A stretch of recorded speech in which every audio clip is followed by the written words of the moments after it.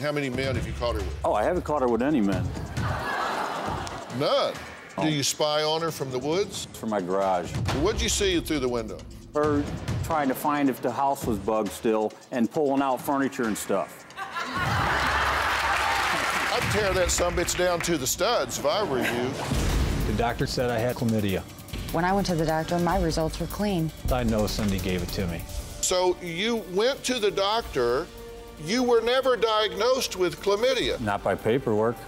I took this doctor's word. You gave us the note. Why would you give me a bogus note? He told me I had it 100%. I agreed to do this story for one reason. It's because y'all have a child that I think is really caught in the middle of some real chaos here.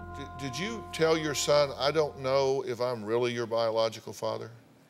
He overheard it. Did you feel that that was appropriate? Oh, no, that hurt me. I broke down. That killed me that I would have to put that kid through this over something like this. Have you showed your son video of you guys arguing? No, not that I'm aware of.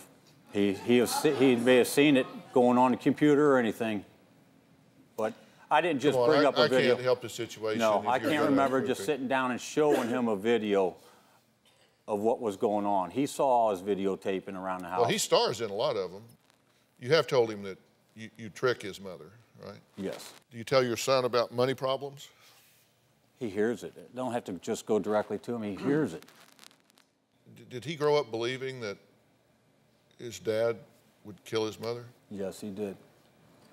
How'd you get that idea? By her saying these accusations in front of him on the phone all these years I was out working. If I was on the phone with someone and I was telling them, yeah, if I did that, Mike would kill me. He overheard me. But what do you think a kid takes out of that when he's a little kid and he hears it all his life to this age, Cindy? What do you think a kid will take from that? And say, your dad's you have gonna no kill idea. Me. And this is all turning on me. You have no idea. You have no idea.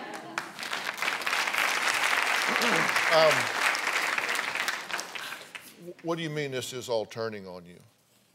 This is the manipulation I've lived with all my life and blame myself. Yeah. How do you think this interview's going? Not good right now. Not good. What would you say is wrong with this interview? So what's wrong with this interview is I'm angry, and it's what I showed the last 2 years. Do you think that she and I are conspiring against you? No, sir. No, I don't believe that. That's why I came to you. I wanted to hear it from your face. Yeah, well, I got plenty to say. So how does their son Stephen feel about all this? Has Mike completely alienated Cindy away from her child? I would actually like to speak to this young man. He's here. He's in the green room. He hasn't been hearing any of this, of course, because unlike his father, I don't think you involve children in adult issues.